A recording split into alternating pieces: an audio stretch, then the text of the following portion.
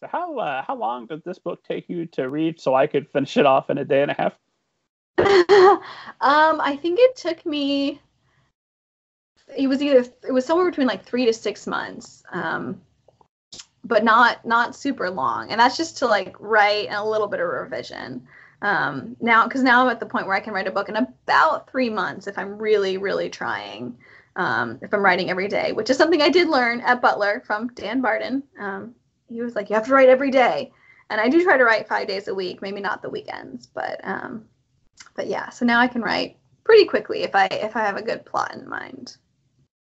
Well, definitely, I wanted to ask you more about your writing habits and what that 3 months looks like. But now we have to. I forgot to ask you about Dan Barden. So you did go through the Dan Barden boot camp.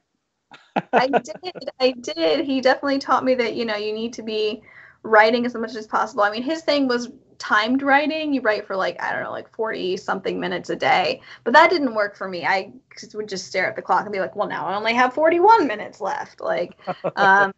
But it did work for me to count up. And so I do word count. And so I would try to hit minimum 500 words a day. And sometimes that's super easy and I'll blow past it and write 3,000.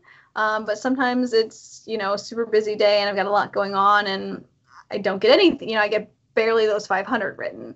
But having that goal makes it more like a job, makes it something that I have to do, that I have to get done, that I won't feel accomplished during the day unless I do it. So 3 months, and every day you're doing something, at least 500 words. Do you try to write at the same time a day, or does life just not allow for a luxury like that? It just depends. Like, if I have a lunch break, maybe I'll take that. If I wake up early, I'll try to do it then. Mostly I write after work. And that's when I do my best editing as well. It's kind of before dinner or after dinner, somewhere in there. So it's kind of like, go to work, come home, write, eat dinner, write some more, go to bed, do it all over again the next day. So yeah, it's kind of it's a long schedule, but if you want it to be a job, then I feel like you really do have to treat it like a job. You have to schedule time, you have to show up day in and day out, even when you don't want to.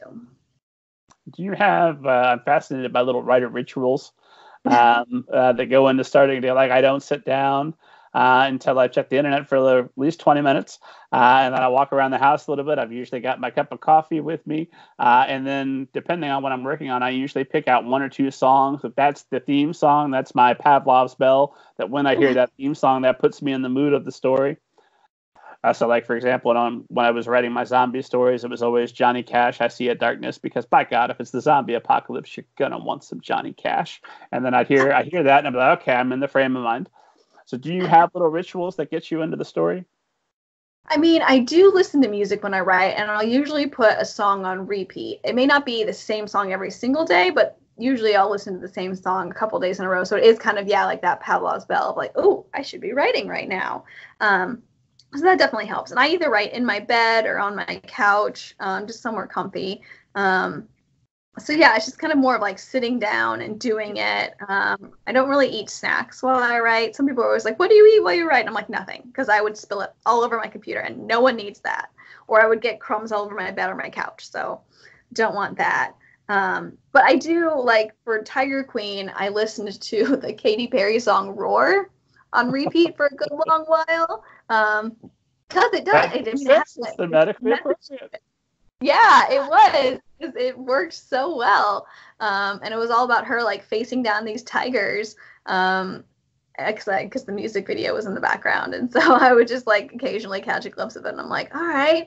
And then I would, like, study the tigers in the video and, like, their movements and all that good stuff. So yeah, I definitely think music is my biggest kind of, like, writing motivator.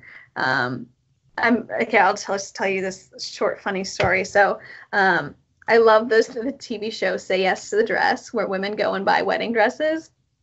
And in a couple of the seasons, they have this new song at the very end of the show.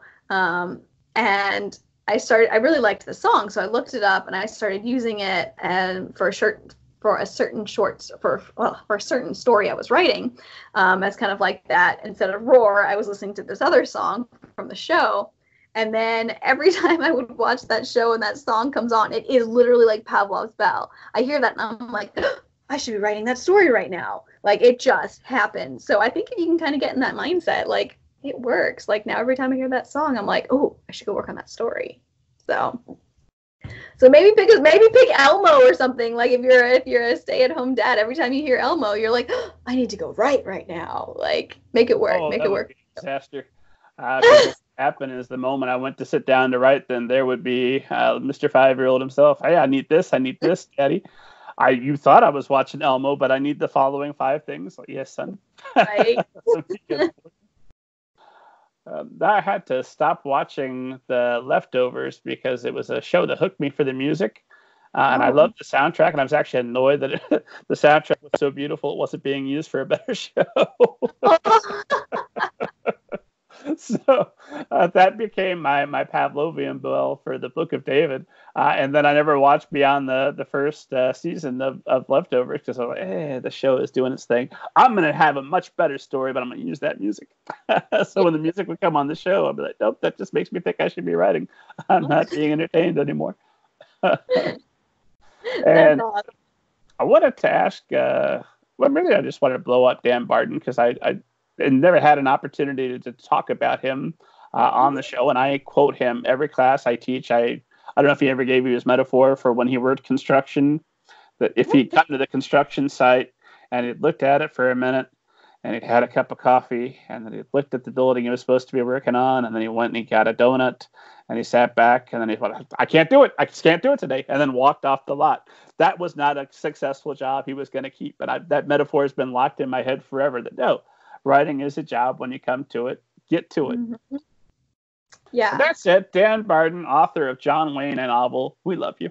Yes.